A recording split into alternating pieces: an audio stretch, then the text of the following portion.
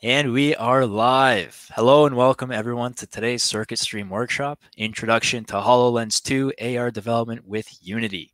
I'm your host, Brendan, and shortly we'll be joined by our instructor for today, Indika Wajisuria. Before we get into it, I wanted to do a quick audio video check for everyone in our audience today. If you could let me know you can hear me, you can see me, it would be greatly appreciated.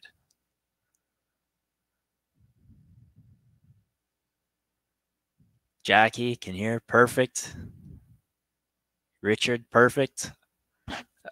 Okay, beautiful. Awesome. Also want to provide a quick overview of your layout here. So what you see in front of you on your right-hand side, you'll see your chat. Feel free to engage other members of the audience as well as some of our team members here. Dayon is here to mingle a little bit. If you have questions throughout the workshop, I'll direct you to the questions tab. We are going to do a Q&A at the end of the session, so definitely post your questions there so that we know to come back to them. We'll also be doing a few polls, so just to kind of gauge your experience as well as get some feedback from the audience. I may post polls from time to time. Feel free to engage in those. They would certainly help us out. Lastly, just want to mention, at the top right of the presentation screen is a little bell button. So if you notice that the notifications popping up on your screen are a little distracting, feel free to just click that bell button and it'll shut them off for you. So I'm your host. I'm hosting from Toronto, Canada today.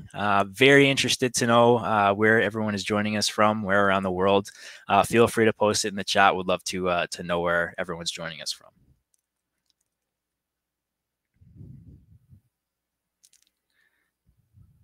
Greetings from Singapore. Awesome. Canberra, Australia. Richard. Calgary. Dayon. Nice. Okay. Abby, the UK. Akeen, Sydney. Perfect. Okay, so great kind of coverage all over the world. Lovely. Welcome again, and we're certainly happy to have you here. For those of you abroad who can't necessarily make it to the live workshop, we are going to be recording this and sending it shortly after we conclude today. So don't worry too much. You'll get the replay, you'll get the resources after. When you are ready to start implementing this, while we're watching live, I definitely recommend getting cozy, focusing on digesting the information that Indika is going to be sharing with you today. Take notes. When you have questions, post them in the questions tab so that we can get back to you. And then when you're ready to start actually implementing some of this information, leverage the replay. Take the time today to think about questions, to be curious, and to just digest information. Once you're ready to get hands-on with it, leverage the replay, and then you can go at your own pace. And that's definitely kind of the recommendation there. So today, our agenda is going to look like I'm going to talk your ear off for 5 to 10 minutes, doing some introductions. I'll pass it off to Indika, who's going to do the HoloLens 2 and AR deep dive. Should take about 30 to 45 minutes. I'll hop back on and do a wrap up and share some more information with you for about 5 to 10 minutes, and then we'll get into the live Q&A questions.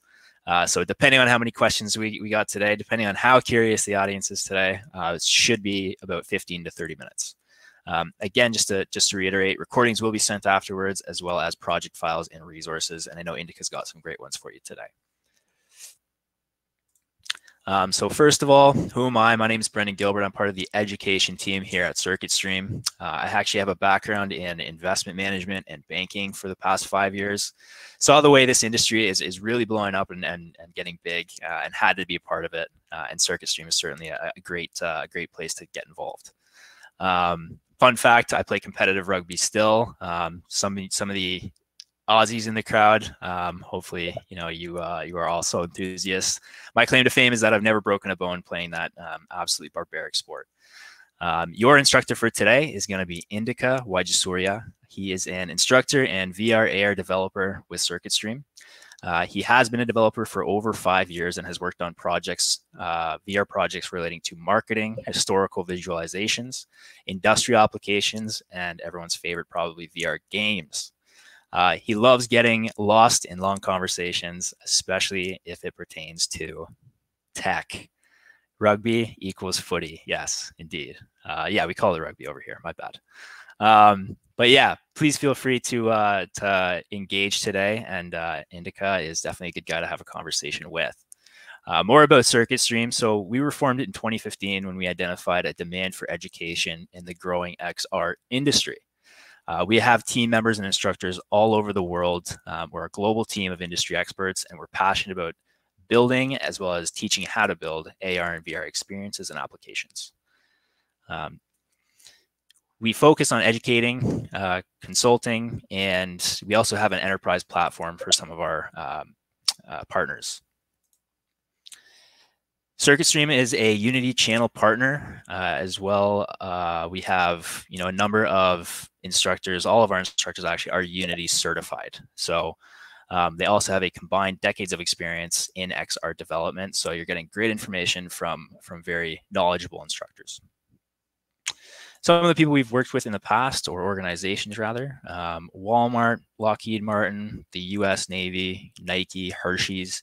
A lot of well-known companies send their employees to actually go through our training programs and courses, and that's because they've identified that XR is definitely a growing industry.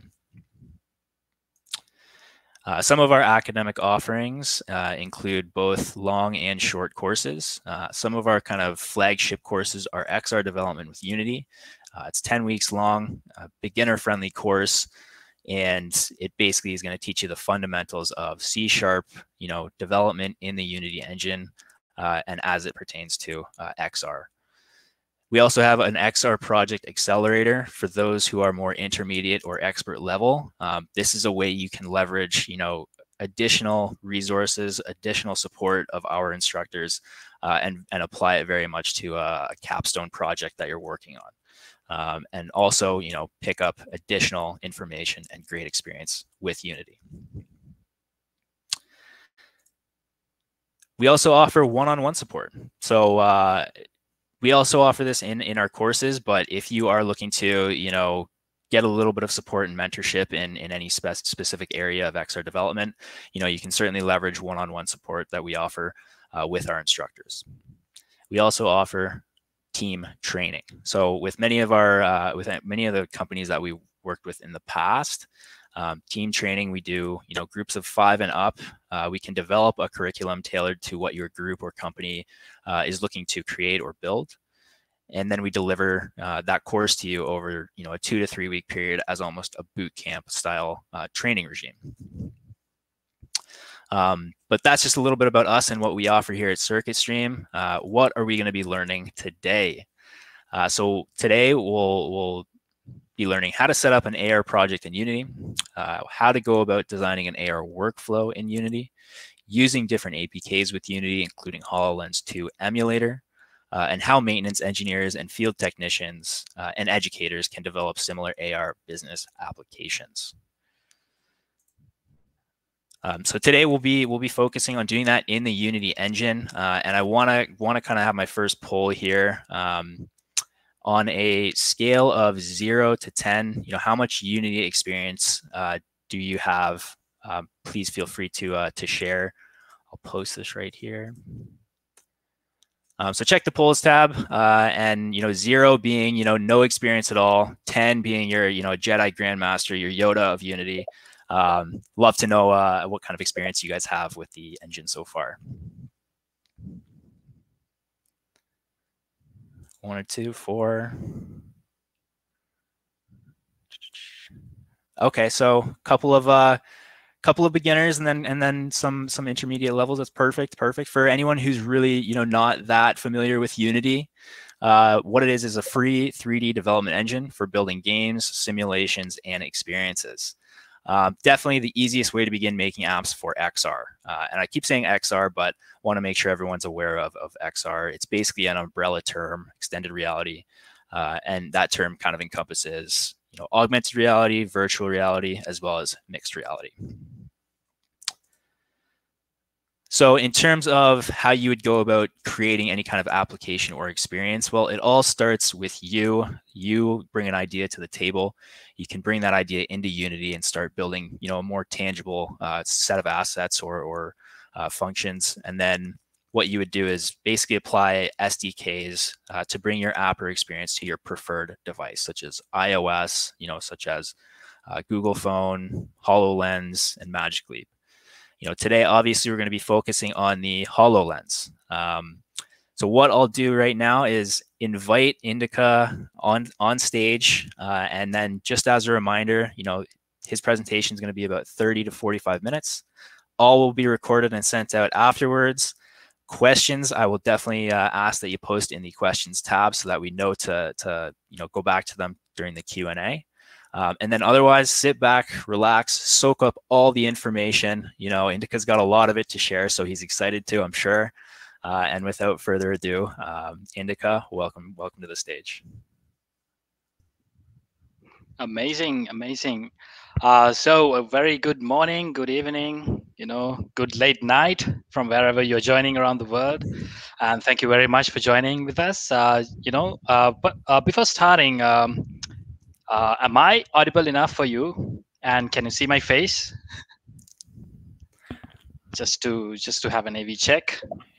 You're good on my end, and I will hop off to make sure you get all the attention, okay? Yep. Let me share my screen here. All right.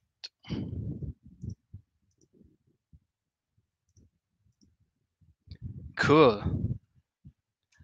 All right. Can you guys see my screen? Awesome. So yeah, so what we're going to do today is to give a little bit of an introduction to the HoloLens, to the HoloLens platform, and also to build an application to the HoloLens using the Unity engine. And so fear not, you don't need to have a HoloLens to build applications to Unity at the moment. But if you have a HoloLens, it's gonna be a massive upward for whatever the thing that you're doing. Anyway, so we are gonna use the HoloLens emulator at the very end. But just as a start, we're gonna give some introduction to the HoloLens. How about designing the application to HoloLens, right? All right. So the first thing that you should understand when it comes to the HoloLens is that the HoloLens itself is a different kind of a beast, right? So we have seen a lot of different types of beasts, right? Some of them are like very natural to us, and some of them are like not, right? So what are these beasts, right? PC and Mac. Right, so if you are a software engineer, or if you are a game designer, or if you're building various different applications using Unity or Unreal or whatever the engine, the PC and Mac have like some known inputs and outputs. Like you have the screen, you have the inputs such as the mouse or the keyboard. All these inputs are like very, very similar to you. You've been using this for all more than a decade sometimes. And then we have another set of beasts called the Androids and iPhones, right? Both of them are like rivals, but they are like pretty much identical to each other. They have their own screens. iPhone used to have a single button, but they kind of removed it, so it's like the universal factor is the touch screen, the input and the output both together. And then we have some custom how do you put it, custom hardware such as Amazon Alexa and Apple Watch, which has their own separate interfaces. So when we talk about the HoloLens, it's a tremendously different beast, right? We haven't seen what sort of a device this is. That is, we don't have much experience in using this, but when you see the HoloLens, you just see the head-mounted display, and not you don't have that much of experience with the sensors, or how about going to design any application to the HoloLens. What are the sensors that you're going to use? So the HoloLens kind of like has these various differences. So what we want to do is we have to like respect these differences. What are the outputs and inputs, and we're gonna want to leverage these differences, right? So when you are working on the device, one of the most important things that you have to do is, even if you have the device with you, you have to test on the device regularly. So whatever the application, whatever the system that you're building, you have to you have to iteratively build. It's gonna be a tremendous work, because whatever the thing that you develop, it should be user friendly. It should work the way that you expect to work, right? And it should not like confuse any of the users. um, so such like that. When we are designing everything, when we are designing our own application, it's gonna be a tremendous task. So this one, when it comes to Unity and when it comes to Microsoft, they have made this process a little bit easier for the developers, right? So when you're developing these applications to the HoloLens, you can use the Unity editor to test the basic features of the application that you're building, and then you can put this into something called the HoloLens emulator, right? So the HoloLens emulator is kind of a platform that you can run on your own device, on Windows PC. So it's the same thing. It's the same interface that you see on the actual HoloLens, but it has its own downsides, right? You can't actually visualize. You can't put an emulator on your head, right? It's gonna um, it's, do you want to wear your laptop on your head? No, can't do that. So to get the actual look and feel, you really have to have the device. But you can create your own pipeline, right? So you can test on the editor, you can put it on the emulator to test some of the basic features, and then you can deploy everything to an actual HoloLens. So when it comes to the HoloLens, it's all about sensors, right? So the hardware itself is just the head-mounted display, right? It doesn't have any controllers, right? You have seen all these VR devices like Oculus Quest, HTC Vive, even the mobile augmented reality, right? You have the touch screen so that you can tap on a button and you can activate something. But in HoloLens, you don't have that, right? You just have the head-mounted display, and you're going to have to use some other types of sensors, right? So any of you have any idea about the sensors that we are using in the HoloLens? Just a quick question to see whether you guys are awake with me. Yeah, there we go. We have to start with the hands, right? So the HoloLens, it uses various different sensors, infrared sensors, a camera, and all of different, a depth sensor to define the location and the orientation of your hands, and it uses these hands to work as a sensor to do all the interactions, right, inside the head-mounted display. But apart from that, when we are designing our applications to match the universal design concept, if you have heard of the universal design, it kind of gives the idea that you have to design whatever the application that you design it should be usable by anybody, even without hands, right? So there we go.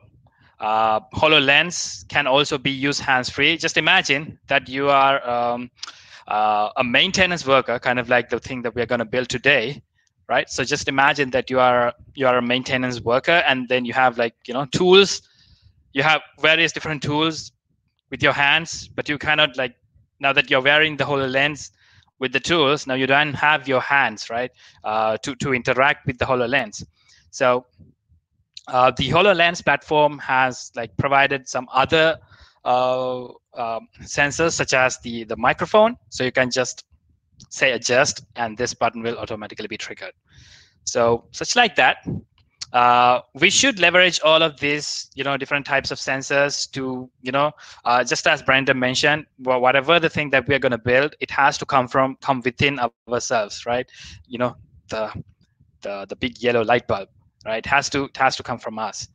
So whenever we are using these sensors to provide an interaction to the device, we are going to want to build something in a way that it gives the feedback to the user who's building, who's using this application, right? For example, just imagine you're playing a game, right? And you're kind of just imagine that you're playing a shooting game, and then you have this, whatever the rectangle in the middle, and then you start shooting, and it doesn't give you a sound effect, right? It doesn't actually give you a shooting sound, or it doesn't like show this, the spark effect. You cannot see whatever the animations, so it's gonna feel dumb, right? So whatever the thing, when it comes to, not just this, but it, also in game development, in all of these like VR, AR applications, and software development, most importantly front end, right? Front end development as a whole has this idea of UI feedback overload, right? So as you can see here, right? So there you can see when this hand is like, grabbing this 3D object of the earth, you can actually see that, it gives you the feeling that this earth object follows wherever your hand is, right? And when you take your hand closer to whatever the 3D object, it kind of lights up so that you know that you're going to interact with this object, right? Same goes with the buttons. And that is what that is what make this HoloLens and the HoloLens development platform so perfect, because they have provided the basic features such like this, so that we can use them to create our own applications. Right. So you should know that this HoloLens device is not a tethered device, right? It doesn't have any wires that goes into your PC, or something. You can use it uh, you know without being tethered to another device, right? Fully standalone. And being standalone and being running on a battery, it doesn't we kind of make sure that it runs on the full performance, right? So it's a mobile device, and there are certain things that you cannot do.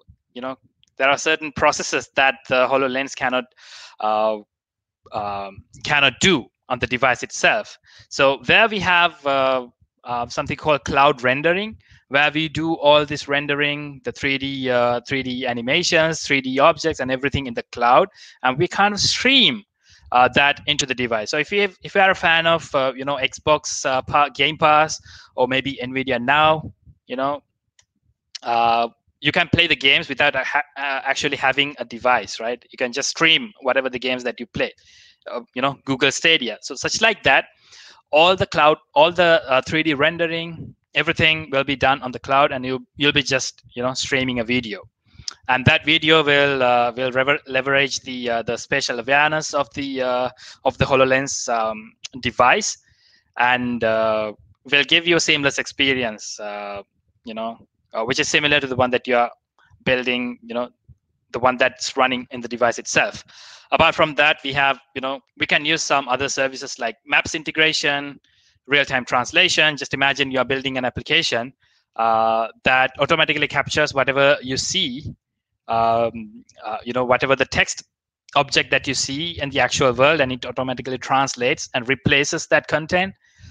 So you can do that using cloud services, and also data service visualization. So the software that you build, it can talk to different APIs, different services, and pull down information, and can visualize this information real time in this 3D world. All right. So I think I have given a very basic introduction to going about designing an application to the HoloLens. So the plan for today is to give you an idea of installing all the required software and tools to build an application to the HoloLens. And then we're going to set up a Unity scene to work with the HoloLens 2, right? And then we're going to talk about the solution that we are going to build, right? And then we're going to build it, and we're going to deploy and test, right? So I'm not going to deploy it on a real HoloLens device. You know, where I am living, it's super hard to come by a HoloLens. So I'm going to use the HoloLens emulator. But if you have a HoloLens with you, you're one of those lucky people. You can, after the session, you can just follow along with the video, can deploy and test it on your own device. Cool.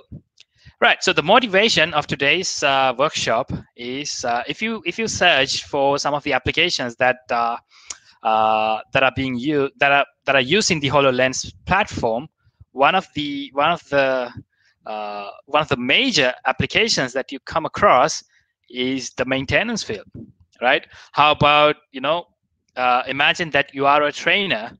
You're gonna train like 100 students, and you're gonna have to do it individually, right? It's gonna be a hassle. It's gonna take a lot of time of you. It's gonna take a lot of time of the students, or the trainees. But you can, just imagine that if you can build a software that automatically, that guides the trainees of doing whatever the maintenance work, such like this, and maybe at the same time, have a checklist, and also like pull down some informations like temperature or whatever the sensor values, and sort of give some sort of insights, right? It's gonna save you a lot in terms of your time and money and your effort, right? So we're going to take this motivation, and we're going to build a very simple application which is similar to this. Cool. Right. So the plan for today. So this should not be the plan for today. This should be the tools that we are going to install. All right. So when to build HoloLens applications, you're going to have to use a Windows 10 installed device. You're going to have to use a PC. If you are a Mac user, I'm really sorry to say this is one of those times that you have to use a Windows device to build something to a Microsoft platform, right? So you have to use Windows 10. You have to use a PC. And you have to install Unity 2019 LTS version. If you haven't heard of LTS, this is the long-term support version, right? So in this demo, I'm going to use 2019.4.20. You can use Unity 2020, but the 2020 LTS version and the Microsoft Mixed Reality Toolkit that comes with it, it's is it because HoloLens uses Azure Cloud Services? Of course. Yeah. So basically, when it comes to Microsoft, Azure, HoloLens, all of this kind of like, is are children of the same mother, which is the Microsoft, right? So, talking about the cloud services, we can use Azure Cloud Services to do all this cloud rendering and all this data service visualization, stuff like that. Cool. Thanks, Tehan, for reminding me. All right. Okay, so we're gonna use Visual Studio 2019 plus UWP. So UWP is Universal Windows Platform. We're gonna need both of these, and then we're gonna use Microsoft Mixed Reality Toolkit. That's a separate Unity plugin, and I'm gonna use 2.4.0. Right, so you can install Microsoft Mixed Reality Toolkit by. So let me get this. Here we go. So I'll be sharing these links with you after the workshop. You can go to this GitHub folder, GitHub link, and you can go to the releases section, and yep, you can You can download the latest version, which is 2.6.1. But in this case, I'm going to use 2.4.0. Oh, yeah, there we go. And you can like expand this. So this is the one that we're going to use. Microsoft Mixed Reality Toolkit Unity Foundation 2.4.0 Unity package. So download this. And yes, and let's see. Okay. All right. So when you're installing Visual Studio, after you install Visual Studio 2019, go to the modify section of the Visual Studio installer, and then install the Universal Windows Platform Development Package. Right. Sometimes Unity might ask you to download the desktop development with C++ package. So it's optional, but it's better to install this as well. So when you install this, it will automatically install some of these packages, right? Which is the Windows 10 SDK, right? 10.0.18362.0. So this is what is going to support your HoloLens 2 development. All right. Now, I'm going to open Unity Hub. There we go.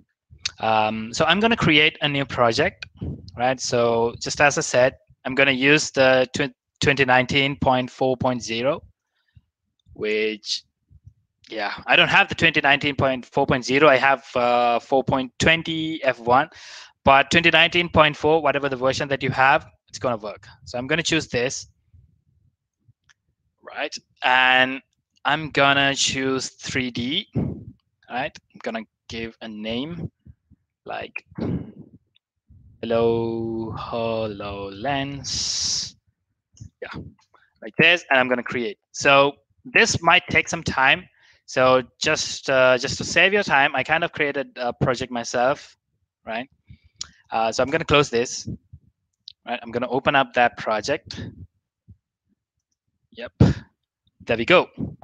So yeah, I've seen some people who are like very new to Unity. So I'll give a very brief introduction to the Unity Unity interface. We have the hierarchy here, and we have the whole the 3D scene where you can put all these 3D objects, which is really similar to Blender or Windows or whatever the 3D development platform, which is kind of similar to this.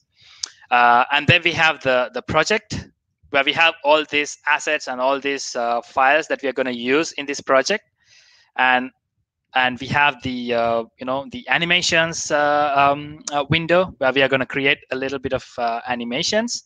And here we kind of have the inspector window. So if you select a certain object that is in the 3D scene, you can see the properties that we can change in the inspector window. So very basic introduction to the Unity interface, right? So as a start, what I'm going to do is I'm going to let this Unity project know that I'm going to build that I'm going to build a HoloLens application.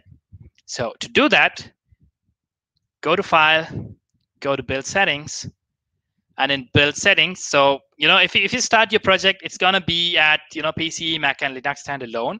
So what you're going to do is you're going to select Universal Windows Platform, and you're going to so here you're going to see a button called Switch Platform, and you're going to tick that. So it's going to take some time to do that, but I've already done that. So if you don't have this thing called Universal Windows Platform right here, sometimes you might see something like this, right? No UWP module loaded, right? So if this happens, what you're going to do is you're going to go to the install section. You're going to want to go to the whatever the Unity version, and you tick this and click Add Modules. Inside this, you can scroll down and select Universal Windows Platform Build Support. So it's kind of big, and might take a little bit of your time. So it's better to install this before starting your project. Cool. Right. Okay. So Once you do that, you can see that whatever the target device that you're gonna build, whatever your application, you can select any device. At this moment, I'm going to choose the HoloLens.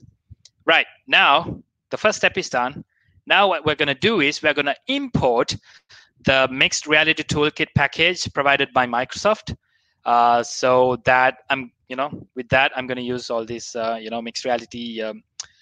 It's kind of like the HoloLens SDK provided for Unity. So to do that, as I've said, first you're going to want to download this package, and you're going to go to File, Edit.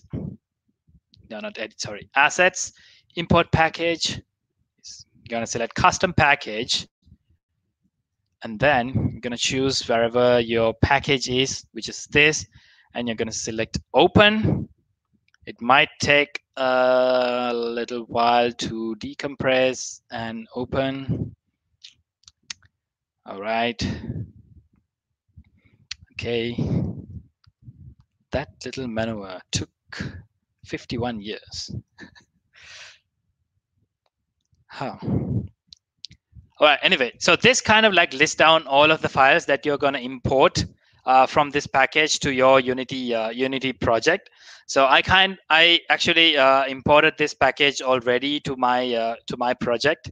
So that is why it's taking such a long time to to figure out what are the files that are missing in my project, and what are the new files that this is going to import. Right, so I'm going to give a pause to this, and I'm going to get back to my slide. Right, so when you import, it's gonna give this it's gonna pop up this this window, which you have to like tick, which you have to import this mixed reality toolkit. You have to once you have like imported all these package files into your project, you're gonna have to apply these settings, right? So it will automatically give you this this window, and then you're gonna hit apply, and it will be installed. All right, so the Unity is taking such a hard time.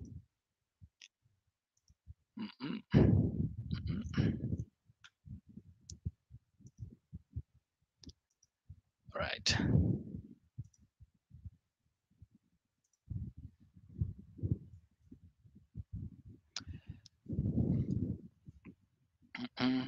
All right, so if you have questions, you can ask me some of some basic questions while this is is ongoing.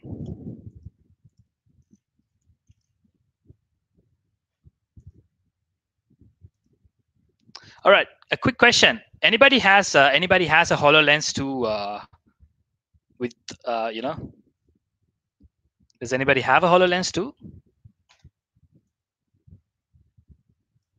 What are the coolest applications you've seen using HoloLens 2? All right. The coolest application that I saw was the actually the Microsoft Mesh. It came like a month ago. It's kind of a platform that is provided by Microsoft, so that you can collaborate in the same space, which is really cool. So if you are really into this, just search for Microsoft Mesh and just have a look. It's going to be amazing. All right, so yeah, so Unity took an eternity to load the package, and there we go. So you'll see that all of these items are ticked. So what you're going to do is you're going to hit import, and once you do that, you'll be provided with a window like this, and you're going to hit apply, right? So once you do that, now the Unity project will know that you're going to build an application to the HoloLens. All right. Okay. So here I have created a standard scene, which is known as workshop.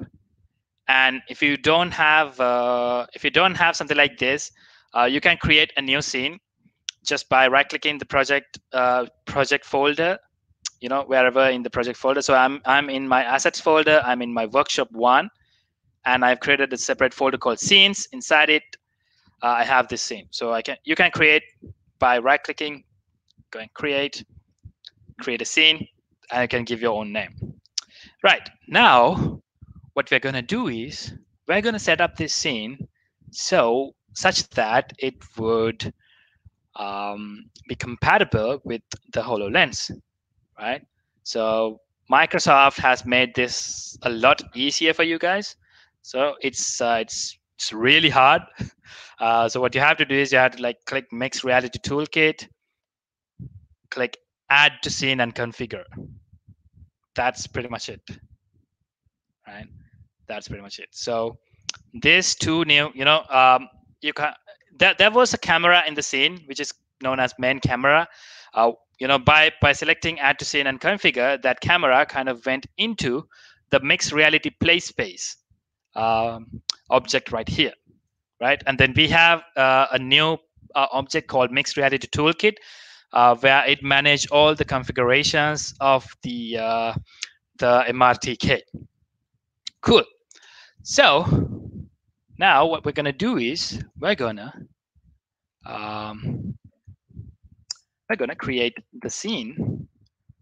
All right. So the first thing that I'm gonna do is I'm gonna change some configurations, right?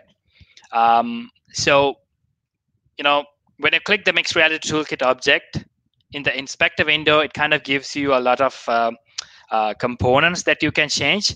But there's a problem here, right? So there are some warnings saying that you don't want to change these settings, right? That is because Microsoft has provided a default configuration profile, right?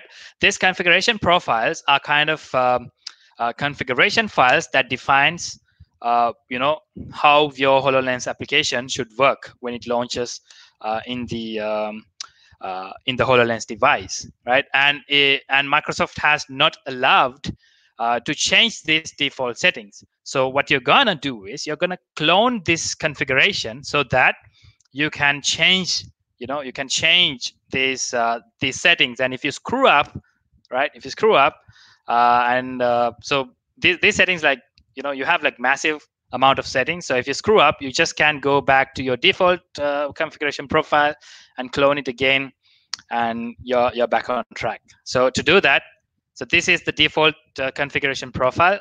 You can click the clone button right here, which will open up another window like this. And here you can give a new name. Oops. I'm going to click it again. So here, instead of new, I'm going to choose HoloLens Workshop, HoloLens Workshop, Mixed Reality Toolkit, Configuration Profile, clone. This will automatically create a new profile over here, and you can select the toolkit, and now you'll be able to change the settings, right? So in this universal settings screen, you'll see some different options like the camera settings, input settings, boundary settings, spatial awareness. So I'm gonna give you a basic introduction of spatial awareness. Spatial awareness is kind of like the virtual environment that the HoloLens creates inside its system, so that it will map all the objects, all the obstacles that you see in your actual world, right? So if you wear this device and if you enable the spatial awareness, it kind of like creates this whole mesh around you, right? This mesh will be like it will capture all the obstacles that are around you, right? So whatever the application that you're building, you can leverage this virtual space, and you can spawn content on top of this spatial awareness mesh. So this mesh is kind of like a 3D object that is invisible, right? But in the virtual world, it kind of like has all these collisions and all these all these physics-based parameters. So if you're building a physics-based application, if you want to throw some balls, if you want to create a game that uses the actual world around you, the spatial awareness is gonna help you out a lot.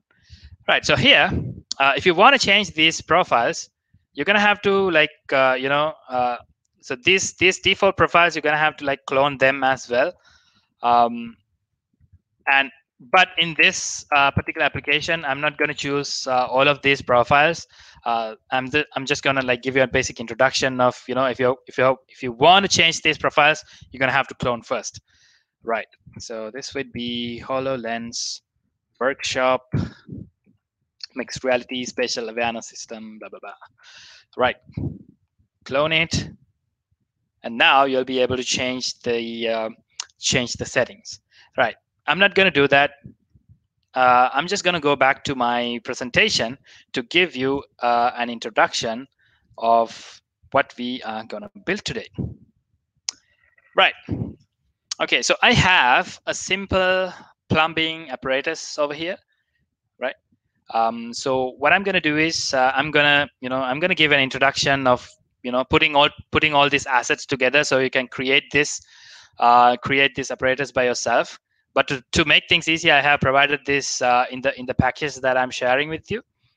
All right. So imagine that you have the public water supply from this side, and you have your home, or you have your, you know, whatever, the water receiver on this side, right? And then you have a tank on top of your house, right?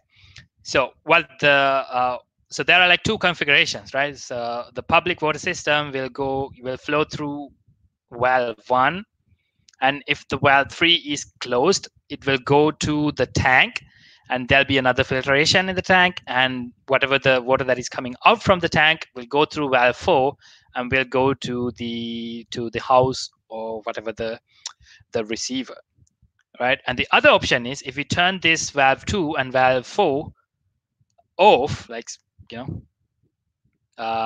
the public water will go from 1 to 3 through the filter that we have here to the house, right? So the assumption is to guide somebody to switch the water flow from the tank to the public water system.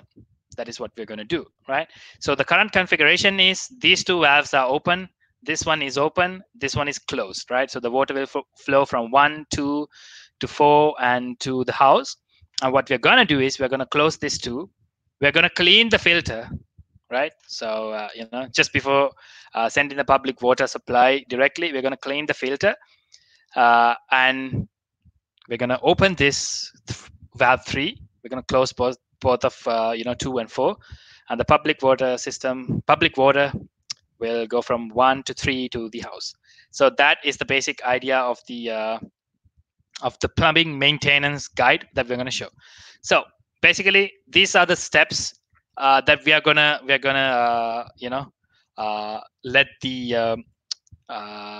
let the trainee see, right? First, you're gonna turn valve flow clockwise to close it. Turn valve 1 clockwise to close and turn off public water supply. Turn valve 2 clockwise, right? So we're gonna turn all these 3. So we're gonna close the public water supply for some time, and then we're gonna get this filter out. We're gonna clean it. We're gonna attach it, and then we're going to turn the valve 3 and 1 counterclockwise, so that the public water system will flow from 1 to 3, and it will not go from 2 to 4. Cool. All good. Are we clear? Can I see some responses in the chat? Cool. All right, so I'm going to end this. Amazing. All right. Cool. So let me get back to this. Right. So if you check the mixed reality place, you can just double click, which will take you to 000 location. And if you enable gizmos, if you enable gizmos, you can see that the camera. No, this is the. Oops. You have. Oh, there we go. Yeah, this is the camera that is going to see whatever the 3D object in the space. So what I'm going to do is I'm going to create an empty game object, right? And I'm going to name this as the structure, right? And I'm going to reset this position to 0, 0, 0. And I'm going to, so if I select the camera, so the camera is looking at this direction. So the structure, I'm going to take this a little bit to the left. Okay, so whatever the object that you're going to place here is going to be visible to the camera, right? Okay, so now what I'm going to do is I'm going to create this same apparatus in my scene. I'm going to give a basic introduction to to go about designing it. I'm going to use the basic 3D objects, right? So I'm going to create a 3D cube, which is a bit massive. So I'm going to reduce the size to 0 0.1, 0 0.1, and 0 0.1. Oops. Right. And I am going to take my transform tool so that I can create a wall like this. Right, so this is the wall, and on top of it, I'm going to drag and drop all these pipes. Right, so since some of you guys are like very new to Unity, I'm going to go about creating materials, so that you can apply color and apply textures to this. So in my project folder, I'm going to create a new folder called materials. Right, inside this, I'm going to create a material, and I'm going to name this as wall material. And I'm going to apply this material to my wall just by dragging and dropping this over here. Right, so this doesn't look like a wall, right? To do that, I'm going to change the albedo and the normal map, right? So if you click albedo, you'll be able to see this brick texture, which kind of gives you this.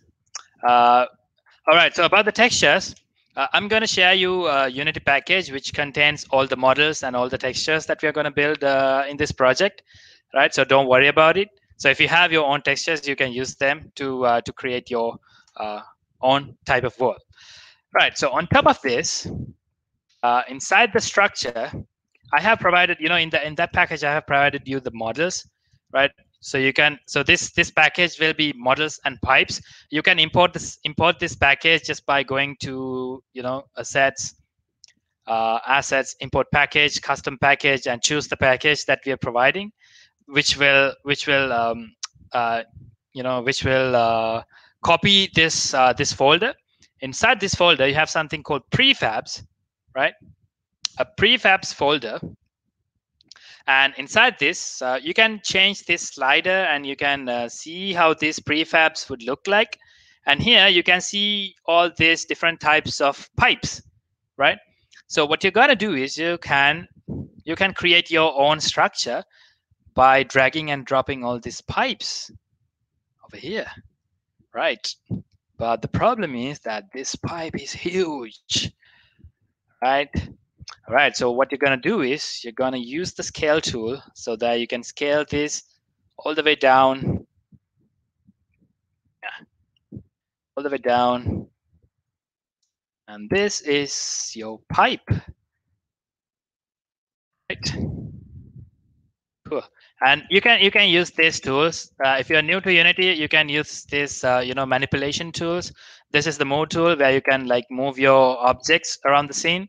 This is the rotate tool where you can rotate everything, all these 3D objects, and this is the scale tool, right? So I'm going to use my rotate tool.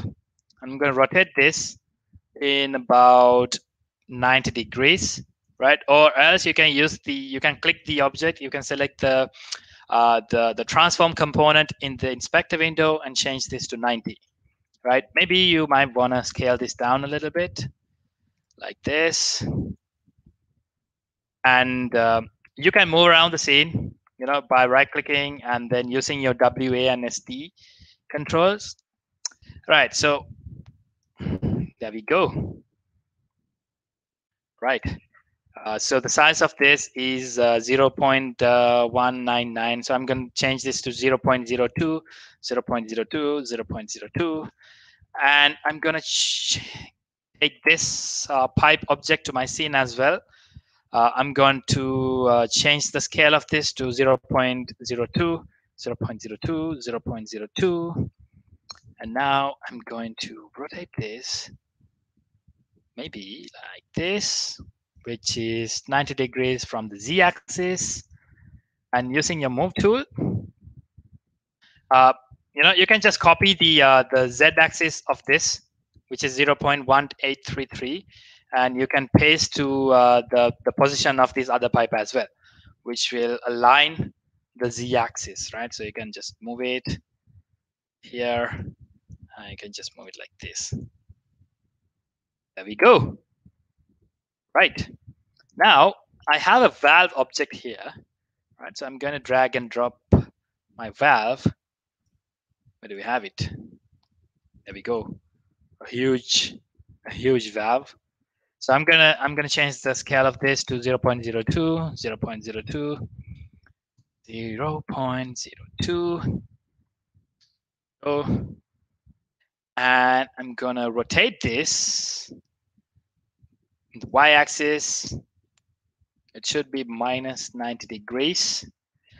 Right. So the alignment, right? If you're like having trouble, maybe if you like take this like the, move the valve like this, and it's gonna look weird. So you can just select you can click this cube object here, which will change the perspective to isometric from the perspective mode.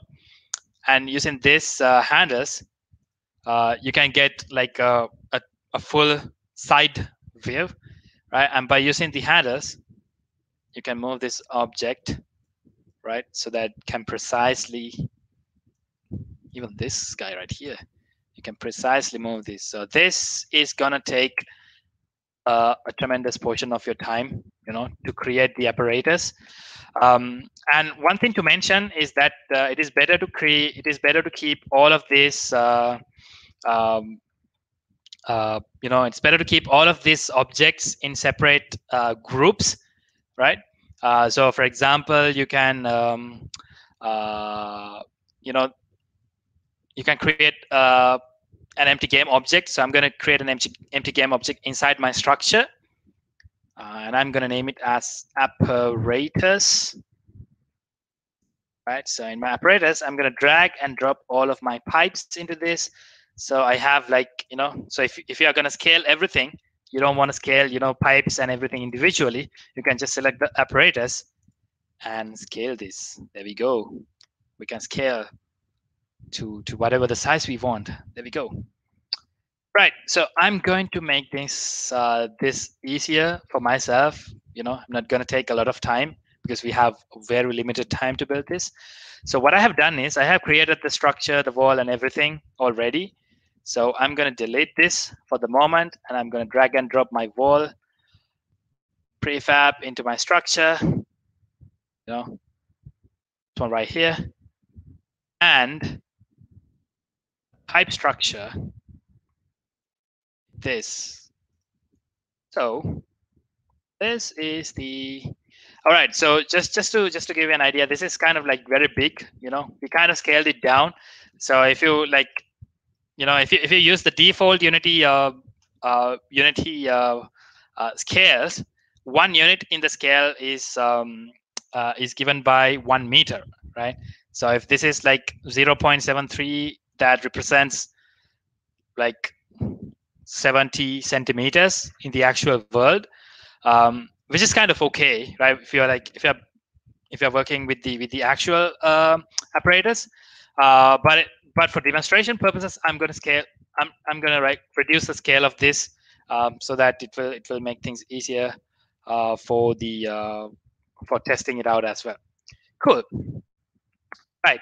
So now the instruction set that I'm going to do is I'm going to create a little bit of a user interface on top of the Valve 4, something like something like a guide. So that gives an idea to the person who's controlling this to rotate this this valve. So to do that, I have there we go. Yeah, I have an image, something like this. Right, this is an image that I created using Illustrator or GIMP or whatever they, you can even download this from websites such as Flaticon, or you can just create your own, and you can just drag and drop it in your project folder, which will give you a sprite. So first thing that you're going to do is you're going to click this, go to this texture type and change this to sprite, right? And this will become a sprite. And you can click the structure, you can drag and drop this sprite on top of your wall. There we go. Right, so what I'm going to do is I'm going to use my, I'm going to use my move tool, and I'm going to use my scale tool to scale this down, right? And with the move tool, I'm going to choose this. Ooh. Right, there we go. Cool. I'm going to use the scale tool so that I can scale this a little bit. And we go back to the perspective mode. Right, this feels good. Now, what I'm going to do is I'm going to create an animation to this guy to give an indication that you have to rotate this this valve clockwise, right? To easily do that, I'm going to go to animations window. So if you don't have the animations window, you can take this by going. You can bring that up by going to window, animation, choosing animation, right? So in order for an animation to work, you have to have a animator component attached to this, right? And then you have to create an animation object. So just to save time, I'm just going to select this object, and here I'm going to tick this create button, which will automatically create an animation and an animator for us, right? So I'm going to go to my workshop one. I'm going to create a new folder called animations. And inside this, I'm going to do this as rotate clockwise. I'm going to hit save, which will give me the access to the timeline. So I'm going to click the record button over here, and I'm going to take my slider to maybe around 2 seconds. So this represents 2 seconds, and I'm going to rotate this, the z-axis, and I'm going to choose minus 360, which will create keyframes at 0 and at 2 at the same time. So if you go back, if you scrub through this this timeline, you can see that the animation is now working. So if you if you toggle this record button and select play, now we can see that this kind of gives a cool, smooth animation. Cool. All right. All right. So now what I'm going to do is, right, I might want to reuse this object to my other valves as well, right? So to do that, I'm going to create this object, a prefab, right? So to do a prefab is kind of like a template that you create using your own objects, and then if you want to reuse these objects, and if you want to change the parameters of the parent object, and all of the child objects will not actually the child objects, but the repetitive objects to be to have the same parameters, you can just use prefab. So I'm going to create a new folder called prefabs.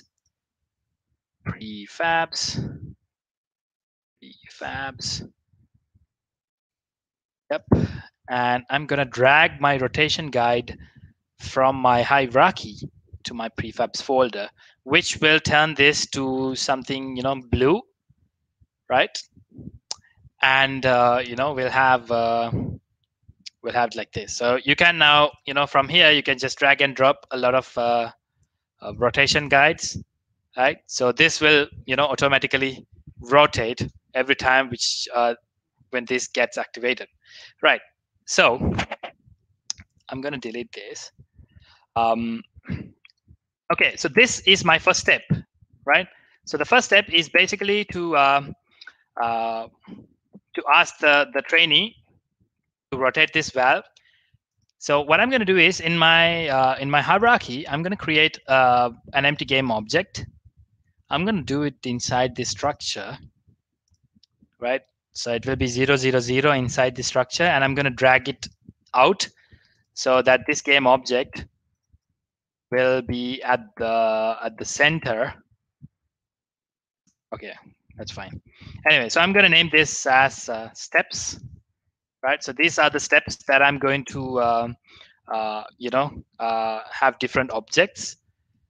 So inside my steps, I'm going to create another empty game object, and I'm going to name this as step 1. And I'm going to drag my rotation guide into my step 1. There we go. Now I'm going to clone my step 1. Over here, the first step is to turn the valve 4 clockwise, and the second step is to turn the valve 1 clockwise, right? Right. So it's pretty simple. So I'm going to duplicate this by hitting Control D. I'm going to change the name of this to step 2. Right. So inside my step 2. So in Unity, you can activate and deactivate objects by selecting the object, and in the hierarchy window, you can tick this, which will deactivate the object. So I'm going to deactivate my step 1, right, which will give me the step 2 object over here. And inside my step 2, I have the rotation guide, which I want to move this to my valve number 4. Is this valve number 4? Couldn't remember. Sorry, valve number 1. Yeah. This one right here. All right, so it's pretty simple, right? So the step one would be to turn this valve clockwise, and step 2 would be to turn this valve clockwise. So now, if you have multiple steps, right?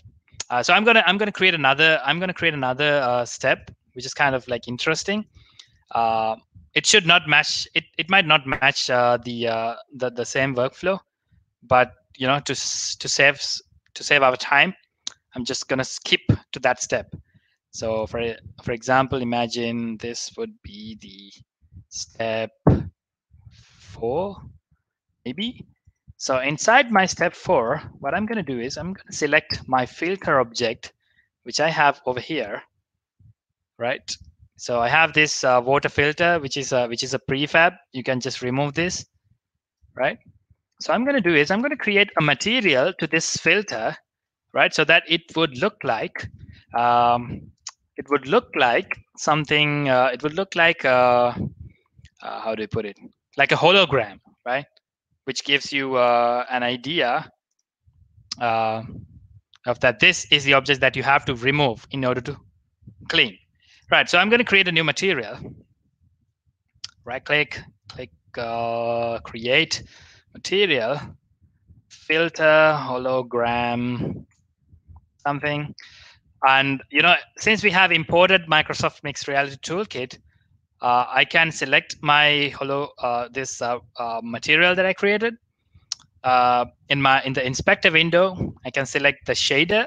I'm going to change this to Mixed Reality Toolkit standard, right? So I'm just going to drag and drop this on top of all these sub objects in my filter. All right, there we go. So this kind of have multiple materials. You can choose multiple materials, but to save time, I'm gonna choose just one. All right, so I'm gonna change the rendering mode of this to additive, right? And the albedo, I'm gonna change this to black. So now you can see that this kind of looks like this. It's cool. And you can maybe go to rim light and maybe give a color like blue or something like this. And now this kind of looks like, you can increase the power. This kind of looks like a hologram that, that gives you that gives the trainee an idea of, yeah, this is the object that you have. This is the component that you have to remove. But anyway, I did a mistake. So I'm going to like go back a couple of steps. Right. So I'm going to clone this by hitting Control D. Right. And I'm going to drag my water filter object, the one that I cloned, to my step 4. Right. And if I deactivate my pipe structure, I can just let me do that again. Back additive, change this to black, get a rim light, give a color, and increase the power. Okay. Cool. Right. All right. So this is the water filter. And if you like get the pipe structure, so if we give an animation, like, if you create an animation that you have to, turn this filter and pull this, right? So you can do the same. You can do, you can go to the animations tab window, and you can create an animation, and then you can replicate that same animation that I just did, right? So I'm not going to do that because it might take some time. And this will be my step number 4. Right. There we go. So now the basic idea is that we are going to give a menu, right? We're going to give like 2 buttons for the user, so that they can like use their hands to press these buttons and just follow along these steps, right? So the basic idea is that you have the list of steps. You can activate step 1, and when the user goes to step number 2, you can deactivate everything. You can activate step 2, step 4, or maybe you can deactivate everything and go to step 4, such like that, right? So we have 7 steps, and we can create different objects for all of these steps. Cool. Now is the time for scripting, because we're gonna create a script such that by attaching it to 2 different buttons, it will cycle through these steps. Right. So to create a script, let me go to my workshop 1 folder, create a new folder called scripts. And I'm going to create a new script known as flow manager. I'm going to name this as workshop 1. Flow manager workshop 1. And I'm going to double click, which will open my Visual Studio or whatever the IDE. Huh.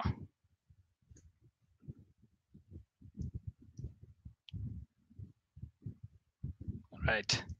Seems like it's taking some time. Where do we have it? All right, there we go.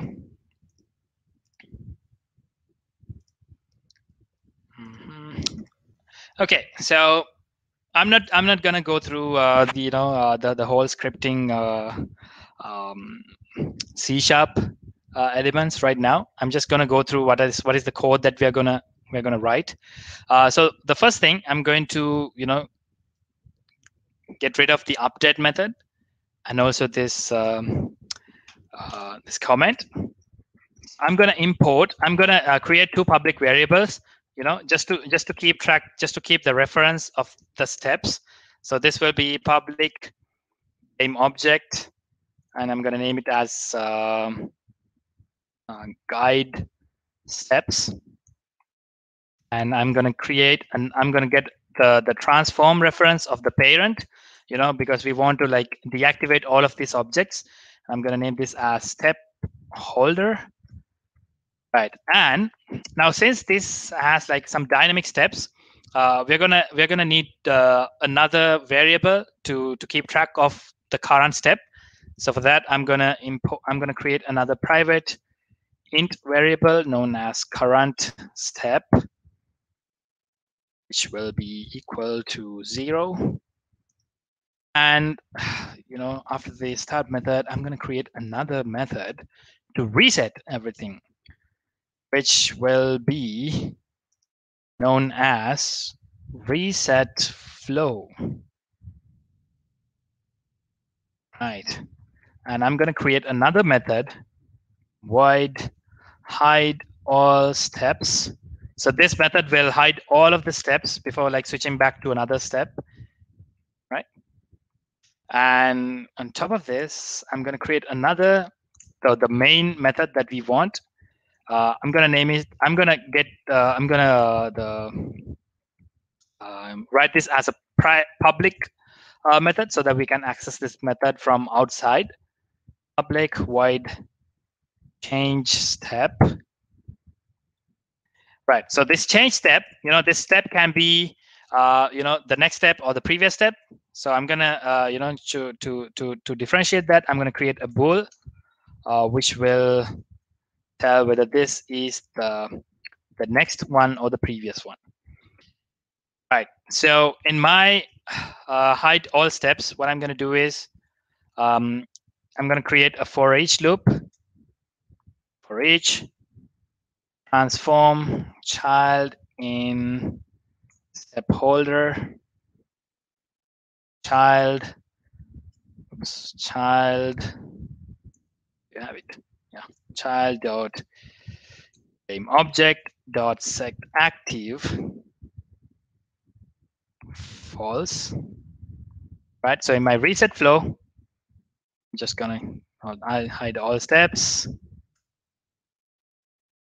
And also I'm going to set the current step back to 0, current step equals 0. And then I'm going to like, get the first the first step of this to activate, right?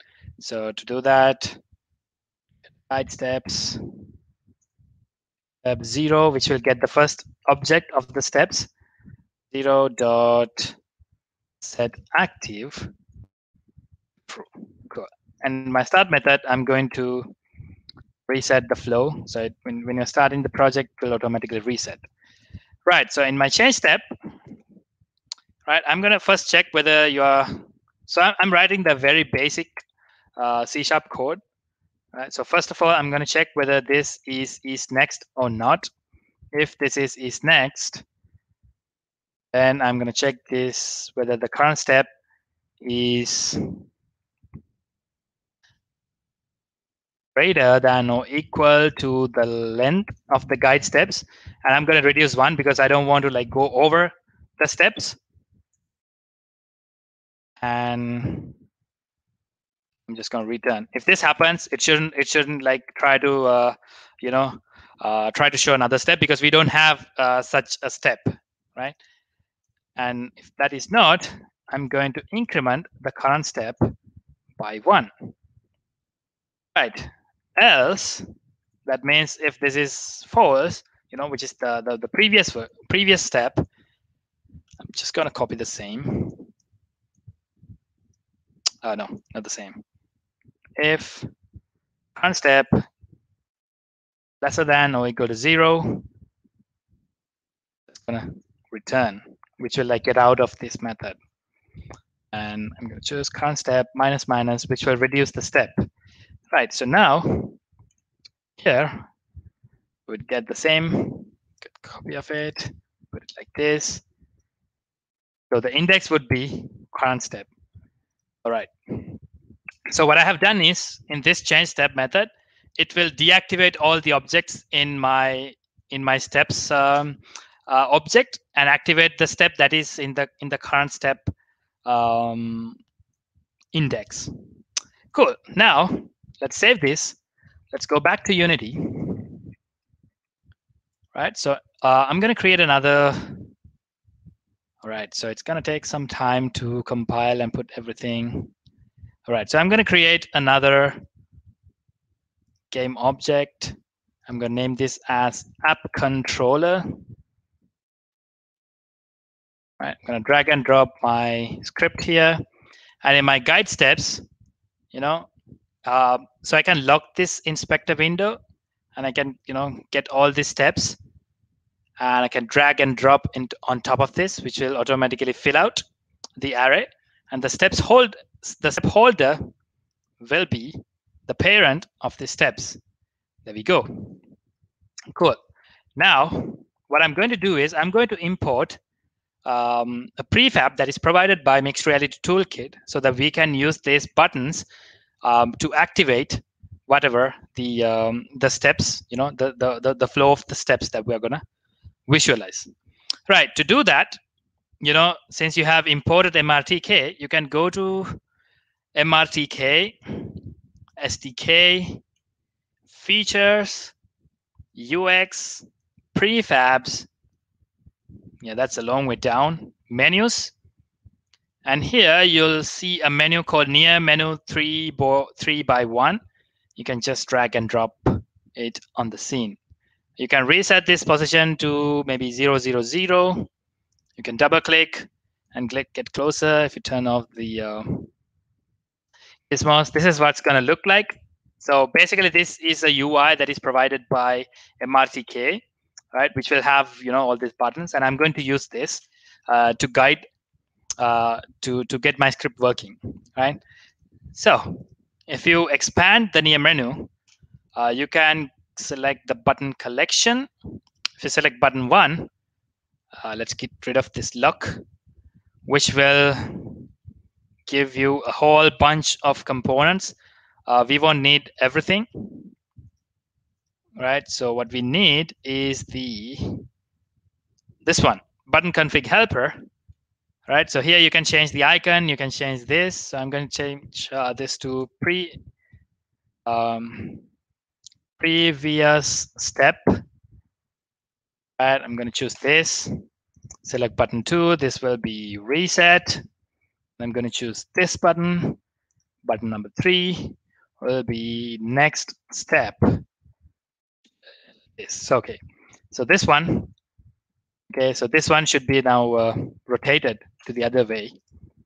So I'm going to go inside this. Here you can see something called icon and text. If you select the icon, UI square button icon, I'm going to change the Y scale to, oops, sorry.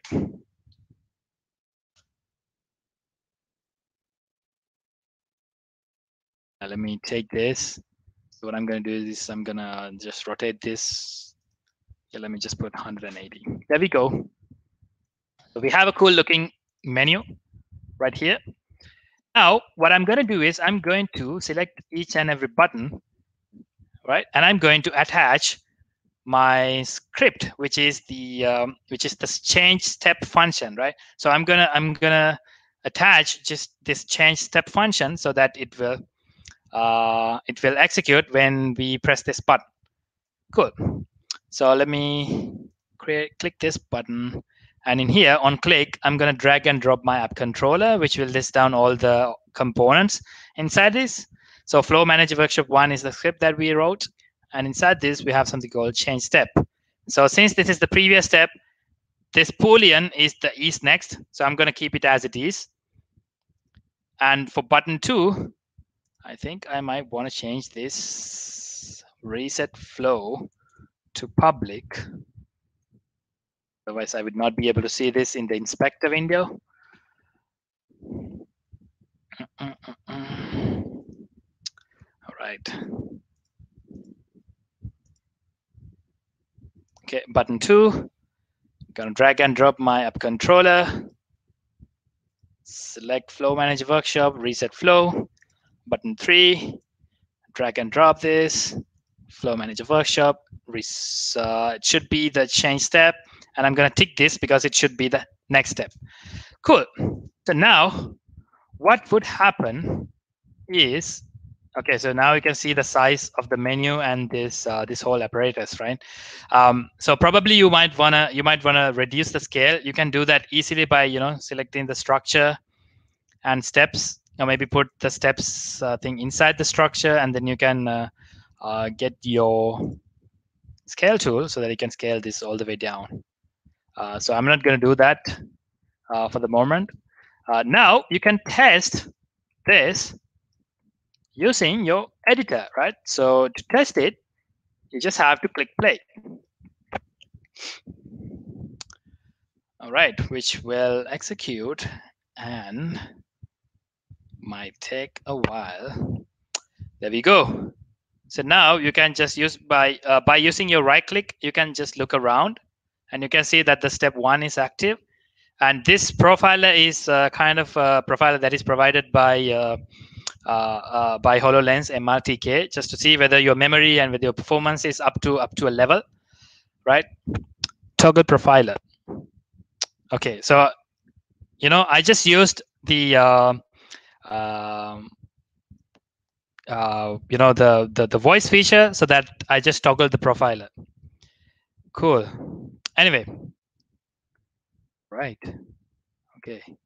So if you press the shift key, it will show you this hand, right? So with your scroll up and down, you can get this hand, which will depict the actual hand movement in the HoloLens. But for some reason, I don't see my UI following me. All right, let's see what's happening right there. Okay. Yeah, you have to enable the radial view, which will follow you when you move across. Okay, let's play that again. All right, now you can see that when I move my head, this this thing right here kind of like follows me. When I like move, it will follow me, right? So I can use I can click this to pin it, so I can just move closer. Now you can see, you can see all this this UI feedback that it provides when you're like moving your mouse, or whether your hand or whatever, right? So this kind of like gives you an idea that this is a button where you have to like tap it, right? So this is the UI feedback that is provided by the MRTK. All right, so if you click this, so let me get an overview, whole overview, and if you click this, you can see that this automatically shows the next step, and if you click this, it will show the other step as well. All right, for some reason it shows all the steps. I think this should be false. All right, so the change step, the first one that I should do is I need to hide all steps. So I should put this here, otherwise the step wouldn't hide. So now let's go back. Let's just have another run.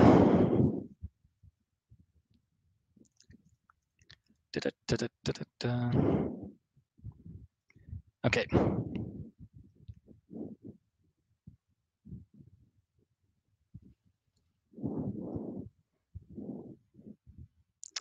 All right.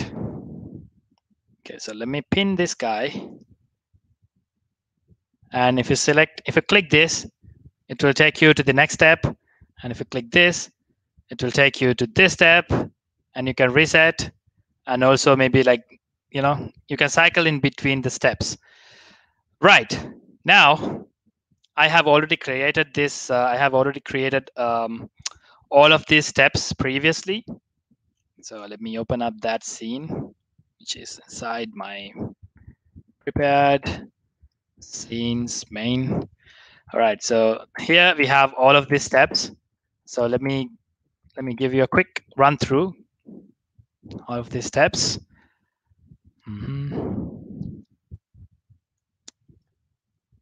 Cool. So these are the steps that we're gonna visualize inside the HoloLens. Okay, change this valve. And so this is the animation that I have created, and so you have to like, remove this, and then you have to like put it back in after cleaning, and then you have to, so this is a different animation which uses the same object, right? Same sprite. And there we have it. We have all these 7 steps. Cool. Now it's the time to build this into a HoloLens device. Right. So when setting this up, right, so the first things that I think I kind of forgot. So the first thing that you want to do is you have to go to the assets folder, sorry, edit, project settings. You want to go to XR, you want to go to the player settings, and you want to scroll all the way to the bottom. And here you have to tick virtual reality supported. And then, and when you do that, it will ask you what are the SDKs that you're gonna use. So from here, you're gonna choose Windows Mixed Reality, and it will ask you to change the depth. The depth format from 24 to 16. This is like uh, the depth that it's gonna draw all these 3D objects. So it's better to keep it at a low value, which is the 16-bit. All right, now what I'm going to do is I'm going to go to build settings. I'm going to choose HoloLens. I'm going to set the architecture to 64-bit. And I'm going to click build, which will ask me where to build this. So I'm going to create a new folder, which is known as build, and I'm going to select the folder. So this whole thing is going to take a little bit of time, right? But when you build it, it will give you something like this. Inside your build folder, you will see something like this, and you want to open the solution, the Visual Studio solution that the Unity has built for you. You can double click and you can open this, which is taking quite a bit of time. All right, there we go. It will open something like this. And if you have the HoloLens 2, right? If you have the HoloLens 2, you want to change this. First of all, you want to change this to release. And if you have a HoloLens 2, you have to change this to either ARM or ARM64. And if your HoloLens is attached to your computer, it will list down the device that you're going to use. But here, I'm going to use the X64, which is the HoloLens emulator. You can just search for HoloLens 2 emulator, and you can download it from the Microsoft website. It's going to be around 8 to 9, 10 gigs. So you can install it. And there I have selected the HoloLens 2 emulator, and I'm going to choose debug, start without debugging. So this might take quite a while to build, right? So until that happens, I'm going to invite Brandon back into the stage so he can continue the rest of the session. So after that, before the Q&A, I will be able to show a demonstration of how this would look like in the actual HoloLens. Are we good, Brandon? Yes, we are good. Thank you very much, Indica. That was great. Thank you for providing the step-by-step and showing everyone the assets and kind of how to manipulate and modify them. That's huge. Definitely agree with you. The HoloLens is a different kind of beast. Great technology to be using. What we will do is jump back into the presentation. I can share my screen.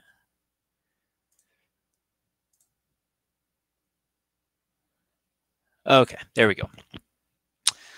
So yeah, thank you very much, Indica. Just to kind of reiterate and recap what was mentioned before, while this is all loading for us, CircuitStream provides a number of different courses. So just to kind of reiterate, our XR development with Unity course is 10 weeks long. It's about 4 hours each week.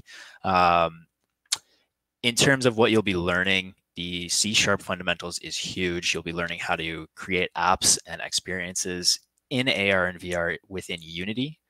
It's a blended learning style, so you'll have 3 hours of coursework each week, and then 1 hour of one-on-one time with our instructors. So it's a great course to go through if you're just getting started. Definitely beginner friendly. Again, if you are more intermediate, more advanced, we do have our XR Project Accelerator course for $44.50. 8-week portfolio course. Unity experience is required. 5 hours of class per week. being 3 hours of lecture time and 2 hours with one-on-one instructor time. So the 2 hours is huge there. There's weekly office hours you can attend for one-off questions. You will be able to, potentially get a Circuit Stream certification, which is recognized by Unity in the industry. And it really is meant to accelerate the design, the development, and launch of any capstone project you bring into the course with you. For anyone interested in those courses, certainly reach out to myself or either of my colleagues. We do have payment plans if you are interested. We have the option of 3, 6, and 12-month payment plans, as well as upfront payment, depending on what works for you. Again, I'll just mention the team training that we provide.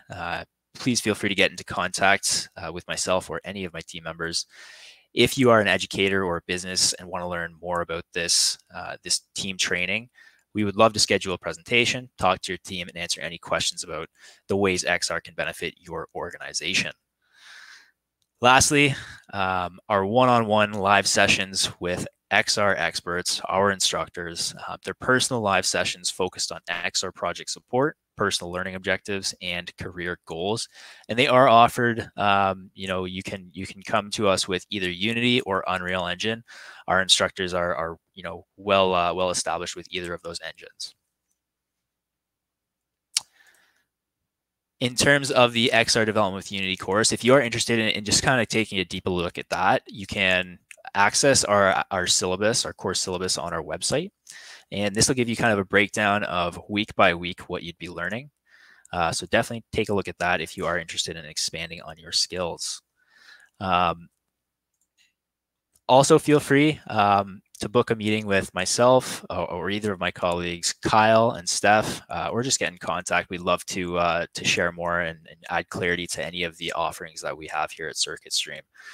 So please feel free to get connected. And then lastly, just want to thank everyone for joining us today. It was a little bit longer. I think I maybe lied to everybody on the amount of time it would take, but it was a very extensive workshop, and I appreciate Indica, taking the time to go through each step and making it very clear for everybody. So with that in mind, what I'd like to do now is just share some of the questions that we had. So I will cancel the screen sharing here, and we'll just go by, when they were asked. So first off, how did you learn XR development yourself? A question from Stephen Yang. Indica, how did you learn? Yeah, tricky question. You can learn XR development just by using the official tools provided by official instructions provided by Oculus, Microsoft, and also Unity. Unity is kind of like giving various different tutorials and various different workshops. And also, I used to be a workshop fan of Circuit Stream before joining Circuit Stream. So this kind of gave me, I remember that all of the senior instructors, giving cool guidelines. So it kind of like gave me the motivation to work on XR development. And yeah, pretty much you have like a ton of resources. You can just use the official channels like Microsoft. For HoloLens, Microsoft has a very descriptive workshop kind of. Yeah, cool. Perfect. Yeah, so I know with Unity, Unreal Engine, I'm sure Microsoft as well, they all have very extensive libraries that you can leverage to kind of get your feet wet and start learning as soon as possible. So those are great resources to leverage if you are just getting introduced. And then, of course, there's tons of great training provided by Circuit Stream as well. Berenice has a great question. Is the voice feature provided by MRTK, or do we have to use a kind of third-party speech recognition or speech-to-text API? No. So the main two hand tracking. So the main two sensors that we talked about, the hand tracking and the voice recognition, it is provided by MRTK. So you can just use the for a button, you can just define what is the word that you want to hear, and it will automatically capture that when you speak that, it will automatically capture that. It will trigger that button. So you don't need to use any other speech-to-text API. It is inbuilt to MRTK. Perfect. Perfect. That seems very, very convenient. Yeah. Awesome. Another question from Bernice. Concerning performance, how many different materials or shaders and how many instances of one material do you recommend using at the same time without dropping frames? And what other things do we have to keep in mind concerning performance optimization? Great question. Yeah. So yeah, great question. So just imagine that you're building for a very low-end Android device, right? So basically, if you are a Unity, maybe a moderate developer, there's something called Unity Profiler. So they can, while you're developing, you can check how your RAM is going to be, how your CPU usage, and whatever the materials that you're going to use. And based on that, you can kind of come to a conclusion that this is the limit that I can go, right? Even when you like run this in the HoloLens device, it will show a profiler, right? As you've seen in the editor window, it will show a profiler, mentioning the CPU usage, the frame rate, and everything.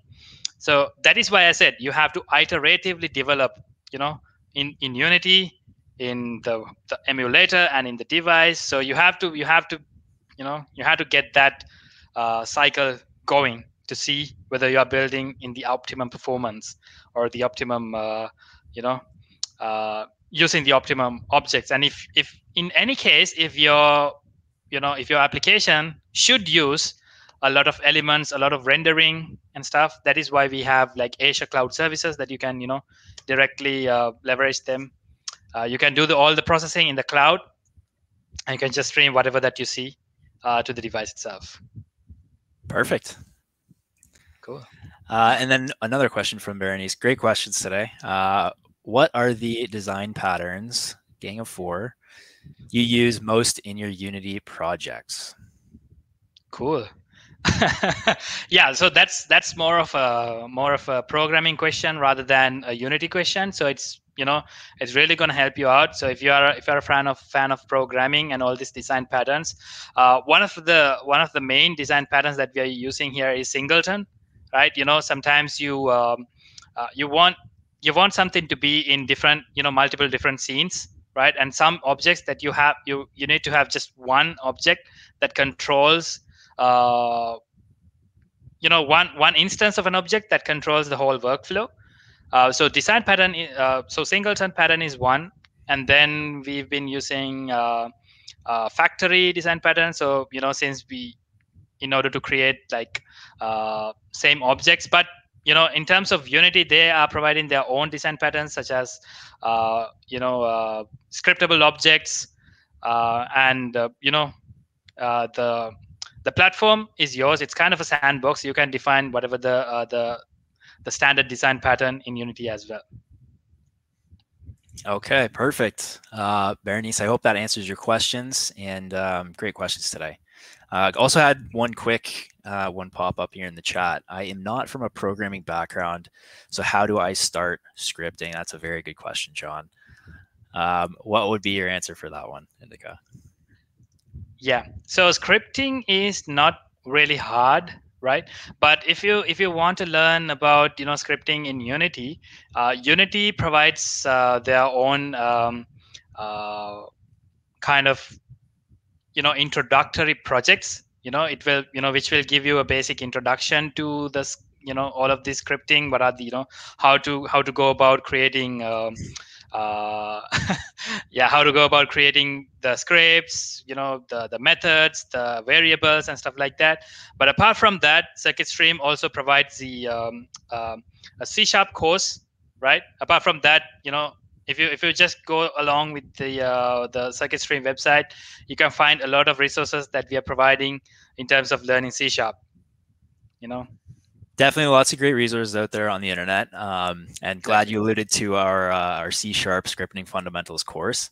I mentioned our kind of longer flagship courses, but we do also offer short form courses. So our C# scripting is 3 weeks long, entirely focused on C# scripting within Unity. So that'd be a great place to take a look, John, if you are interested in expanding that and developing that skill, for sure. Great. has your project rendered? Is it ready to be shown again? Yeah, it took that eternity and kind of like loaded the emulator. So let me share my screen and just take another couple of minutes of your time to show this. All right, there we go. So this is the HoloLens emulator, right? So if you like if you tap F2, it will open up the this, right? Which will, by pressing F2, you can take it back to your scene. Now you can see that this resembles whatever we saw in the Unity editor as well. There we go. So if you look a little bit down, you can see this is the hand. If you actually build this into your HoloLens 2 device, you'll be able to see your hands, and using your hands, you'll be able to, click these buttons. All right. For some reason, it's giving me a hard time. So just to demonstrate, I already have a backup plan. I just recorded the same thing. So I'm just going to play this. And you can just take this to move your head around. Okay, so just like that, you can pin your menu by the side, right, like this, and by clicking the steps, these buttons, you'll be able to visualize the workflow, which is cool. Very cool. Cool. Right. So if you have the HoloLens 2 device, just feel free to. So we'll be sharing you the same project, as a GitHub repository with the files, assets, and everything. If you have a HoloLens device, you just can download the project, put it into HoloLens, and maybe share a video with us of how you experience the whole project. Cool. Yeah, sounds good. And thanks for having that backup video. I know sometimes it's not so easy to transition there, but perfect. Yeah. Okay, great. Anyone have any other questions we can answer before we hop off here? I know it's been a long workshop today, but appreciate everyone following along. Give it one sec. And also, Dayan had mentioned about our C# course being free with our larger courses as well. So definitely a great point to point out. Any discounts for students? So basically, we offer alumni discounts for students that have gone through our courses, John. And then right now we have a great set of bundles going on. Refer to any of the main course pages that Dayan has posted. If you scroll to the bottom, you'll see some of the bundles available, and one of them right now has the C# scripting fundamentals, as well as an Oculus Quest 2 device that you'd get for free with the 10-week or the 8-week course. So yeah, just a great place to get started. If we don't have any other questions, really appreciate, and there it is, Dayan with the save. Really appreciate everyone's time today. Feel free to continue to follow along. We put out workshops regularly, and we are looking to make them, available to accommodate different time zones as well. So really appreciate it again, Indica. Do you have any last words? Anything you want to say? Well, thank you very much, everybody, for joining and keeping up with the whole. It's been around 2 hours. Thank you very much for joining with us, and bye-bye. All right, everybody, take care. Get ready for the replay to be in your mailbox. Everyone have a great day. Great day. Bye-bye.